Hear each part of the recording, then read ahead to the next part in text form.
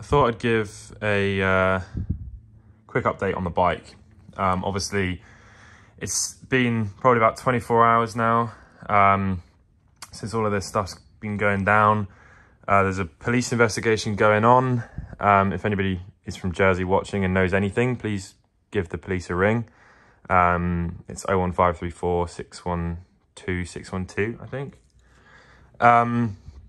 So there's a witness that was saying that they saw two men pushing a motorcycle and one man pushing two push bikes, which is a pretty suspect dynamic of vehicles there.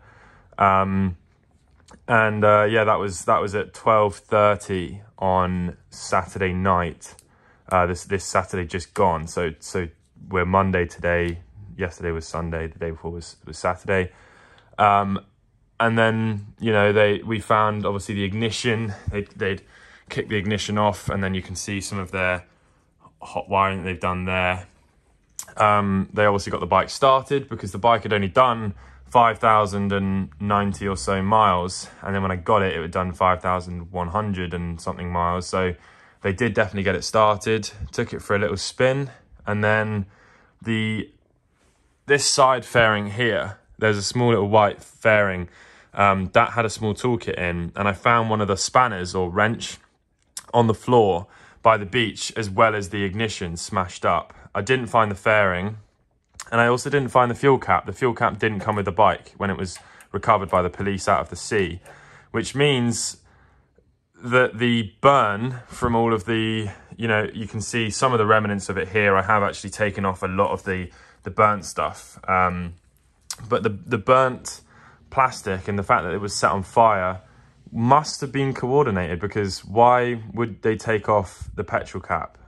You know, if they were gonna, if you were in the scenario that you had a bike operating on a beach and you've already been through the process of stealing it, why not just have a really fun time zooming across the beach? You know, just going absolutely crazy, going as fast as you want across the beach. You know, you can turn the lights off and just, it's a very quiet bike.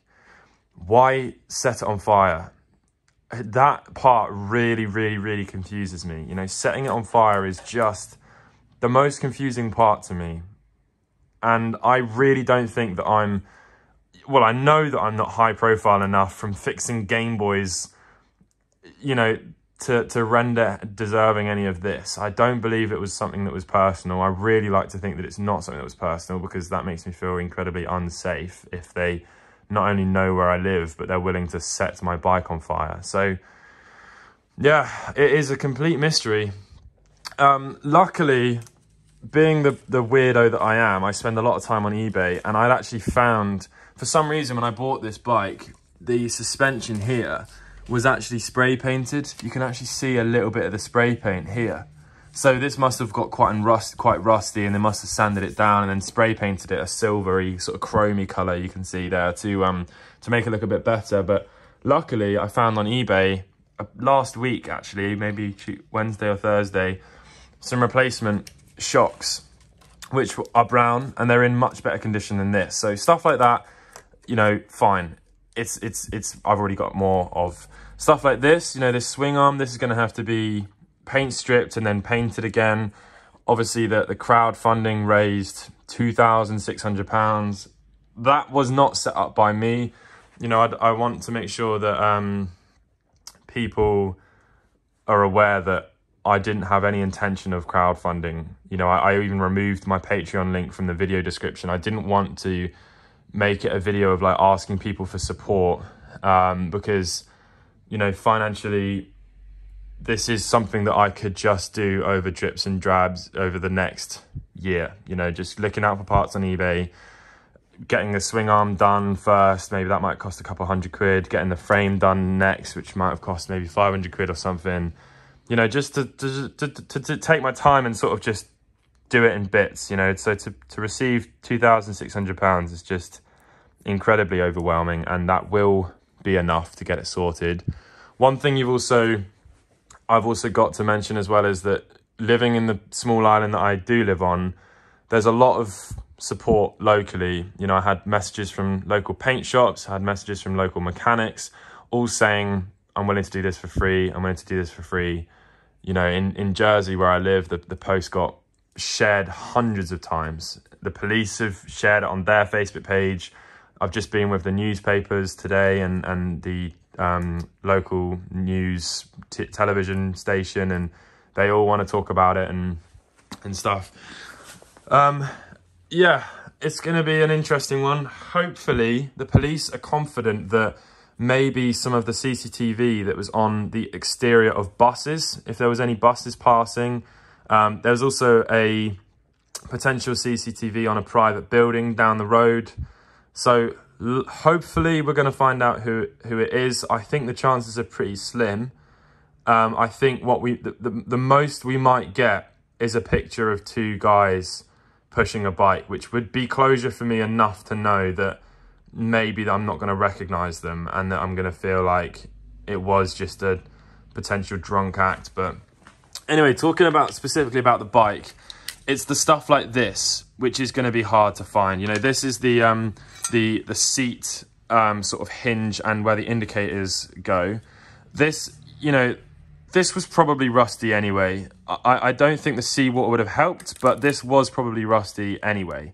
But that is okay. You know, this can just be, it's not rusty to the point where it's extremely damaged.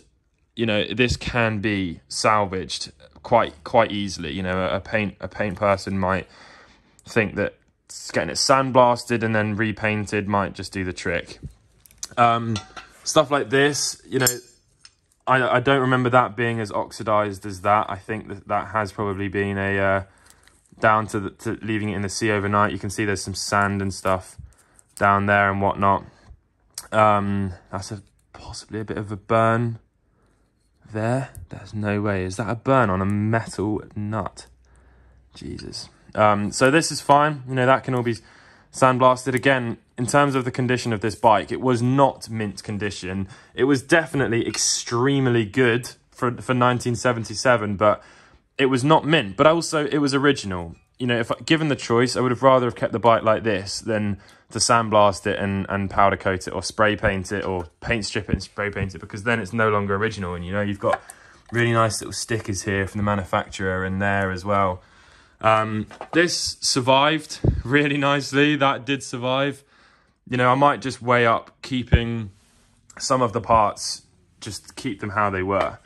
All of this sort of stuff, electrical components, that's all going to have to be replaced. This is the battery holder covered in sand. That can be all cleaned. This is one of the grips. These grips are impossible to find. There's some on eBay right now for £95, which is insane. A pair of grips should only cost about £10, but to get new old stock Honda ones is going to be very expensive. You can see it's covered in sand. Oh my God, that was all sand that just came out of there. So yeah, you can see there, that's probably, you know, it was probably lent on the handlebars underneath the sand as the tide was coming in. This is the scary part. This is the part that, you know, that's a bit of seaweed. This is the part that is really crucial to get to as soon as possible, you know, because no amount of just spray painting the exterior is going to clean inside there. So hopefully some sort of maybe acid bath or something. All of this needs to all be taken off and replaced. This swing arm's quite easy to come off. We've already taken off the rear wheel. We've already taken out the engine. A local mechanic offered to do all of the labor on the engine for free. So he's taken that engine away. Massive thank you to him. I'm not sure yet if this mudguard is going to be salvageable. You can see there is bowed slightly out here, but I think a magic eraser will actually do a good number on cleaning this up. I'm going to give that a really good go, because preferably I would like to keep parts that are this substantial original to the bike. I thought I got away with this piece here under the handlebars, but unfortunately this part here is all burnt. So that is a shame. The speedometer, which had the original mileage on it, that was waterlogged beyond belief, and they're pretty much impossible to work on, for obvious reasons. They want people to wind the clock back and make it look like it's done less miles than it's actually done. Stuff like this, covered in sand. So I'm going to stop recording now because I need to carry on stripping it down, but just wanted to give a quick update and thank everyone for everything that they've done. you know, the support's been insanely overwhelming. I only had about 2 hours sleep yesterday, so it's all really fresh to me. I don't think I've quite digested the fact that, you know, only a few days ago this bike was brand new. So I'm not sure how long that might take for it to sink in, but at the end of the day, it is only a bike. No one was hurt. It's only an item, and items come and go in my life. You know, it's just the way that the world works. So it's not the end of the world. It just, for people who are aware and appreciative of vintage belongings, it does hurt pretty hard, because these things aren't being made anymore. And put simply, they're never going to be made anymore, because that's what makes them vintage, and that's what makes them, you know, desirable. But anyway, thank you very much, everyone. Oh, one thing I will show you, because it's pretty shocking. This is the wheel, by the way, covered in sand, and also inside the drum, that's already rusted. You know, the way that these works are that there's sort of a 2 brake shoes that sort of, I think, push outwards against this. So that, hypothetically, should be immaculate, because constantly it's getting rubbed. But yeah, salt water, not good. There you go, if I show you inside there, essentially that is not what you want inside your tank. So, not sure what I'm going to do with that. I think I'm going to have to try and find a new one. It's all burnt. It's not deformed. Annoyingly, there was a really nice sticker that was there, which was in really good condition, but that sticker's gone now. It's not deformed. I don't think it got that hot, but it's it needs to be relined at the very least. You know, you can see the extent of the rust there, and that was not like that. That was from being left underwater overnight. Anyway, no one was hurt, and the bike is repairable in time. Thanks very much, everyone, for all of your support. I really, really, really appreciate it. Bye.